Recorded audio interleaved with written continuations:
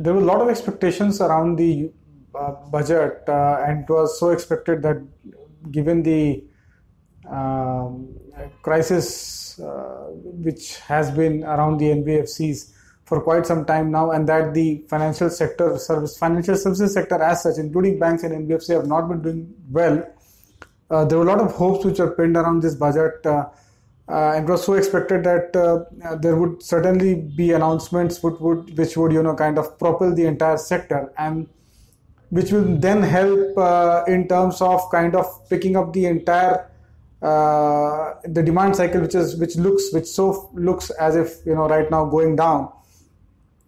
The finance minister did touched upon the edges. It did mention in its budget that the NBFC sector is crucial, and that there should not be undue conservatism in lending to these NBFCs, which are so important for development of the nation. But as such, there was no major boost provided to the NBFC space. So the liquidity window which has been provided for banks to buy portfolio from the higher rated NBFCs with a kind of a guarantee to the extent of 10% coming from the government is definitely a plus. But then we'll have to look into the nitty-gritties of what this higher rated NBFCs and higher rated credit which could be purchased would really mean. Whether it will be a AA or a AAA or an A-rated NBFC, we don't know as of now.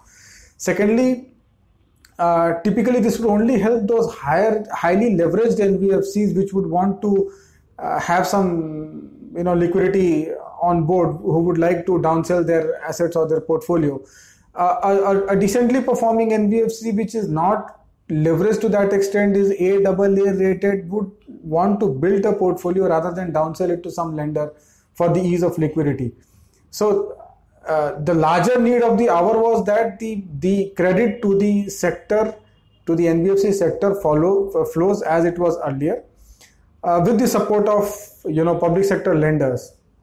Now, of course, government has announced that there will be a 70,000 capital infusion into the public sector banks also.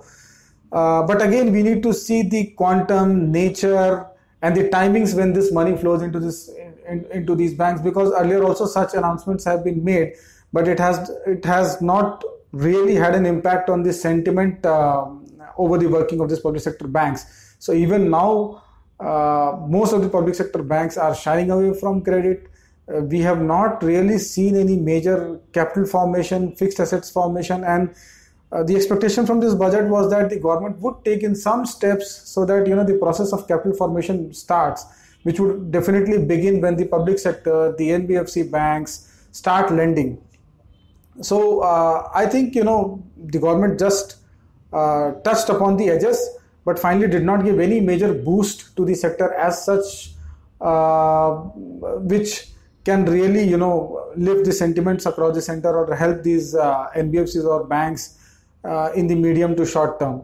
As more clarity comes on the policies in terms of the kind of investment that will come into the public sector banks, the time period, as well as what defines a good rated NBFC, probably there will be more clarity around it. But as of now, I would say there is no real major boost on ground in this budget. That's my take on the financial services sector on this budget.